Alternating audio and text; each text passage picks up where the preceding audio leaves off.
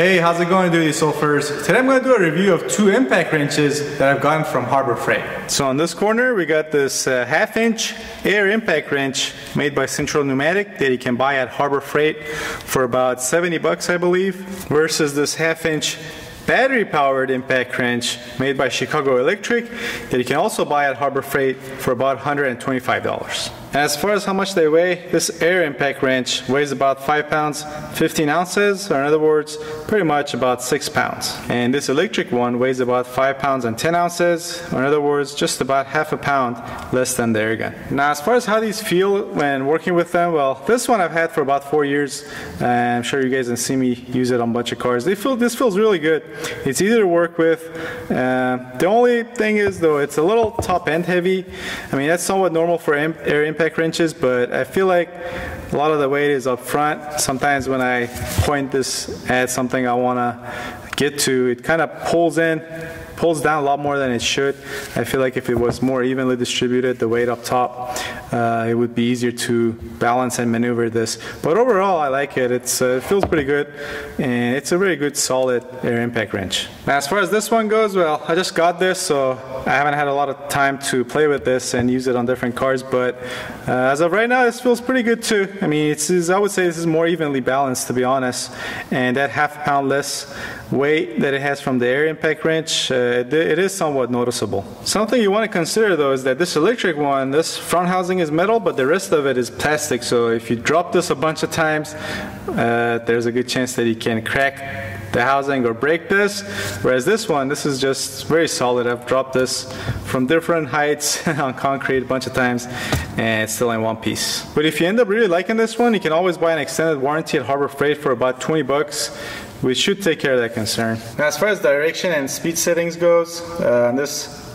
air wrench, you got 3 forward speeds and 1 reverse speed. And you obviously get maximum torque on these 2 settings. Now, here's an important tip for those of you that are not very experienced with air guns. It's very important to get these oiled and keep them lubed up, because if you don't do that, not only they'll break down quicker, but also their maximum torque will decrease as well. Now, as far as this electric one goes, here's your forward and reverse switch right here.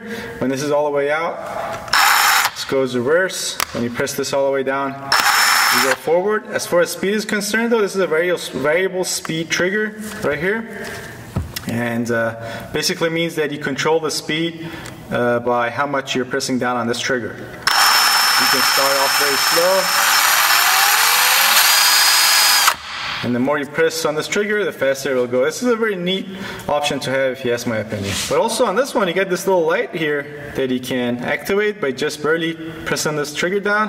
That's not the brightest light in the world, but it will come in handy, I'm sure. Alright, let's get to the point and see exactly how powerful these air guns are. And we're going to start with this one. Now, this one is rated at 700 foot-pounds maximum torque, and this is a really powerful one. In fact, I've encountered very few bolts that this wasn't able to remove. But so that you guys can see for yourself, I'm going to start off by torquing this lug nut down to about 100 foot-pounds. Next, we'll see how easily this can take it off. There you go. And then again, once again, we torque it down to 100 foot-pounds. Alright, next we're going to try the electric one, and this one is rated at 300 foot-pounds maximum torque. And it's always a given that the electric one is going to have less power than the air wrench, but we're just trying to find out exactly how much less. Alright, there we go. Alright, that was pretty easy. That was 100 foot-pounds. Alright, let's make this more challenging. Let's bump it up to 150 foot-pounds. Alright, so here's our air impact wrench. Not a problem.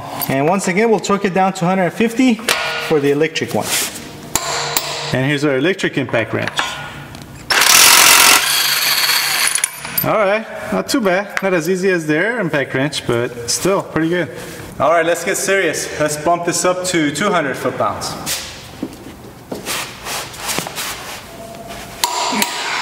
Alright, once again, first up, our air wrench.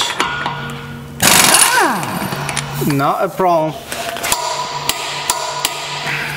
And here's the moment of truth. If we can remove this lug nut with this electric impact wrench, I'm going to say this thing is worth every penny. We'll see.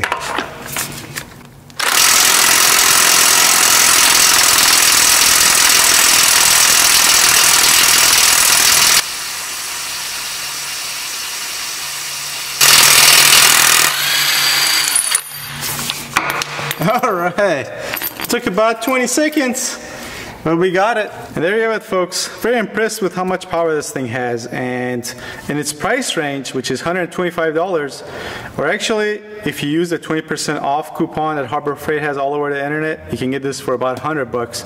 And for $100, this is, I would say, the best bang for your money that you can buy as far as an electric impact wrench goes. If I were to grade this, I would grade this an A-, and it's only an A- because of the housing up here.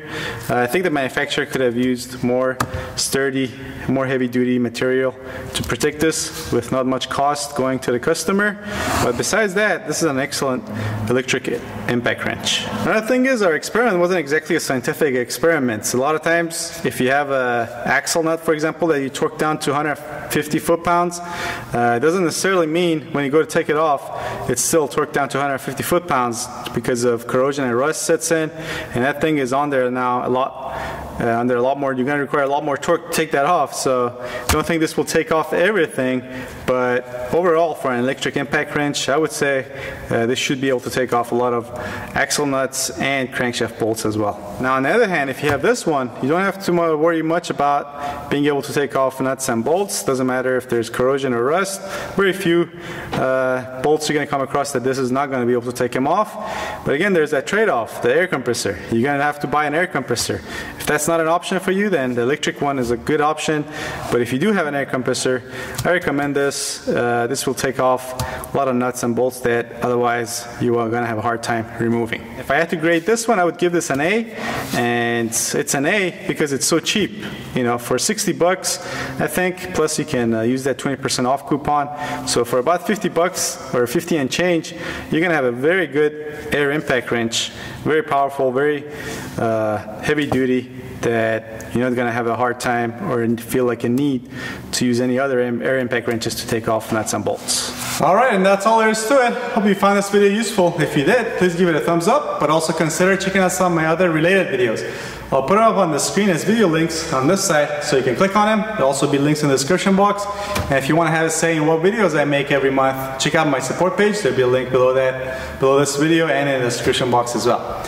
Alright, thanks for watching. I'll see you guys next time.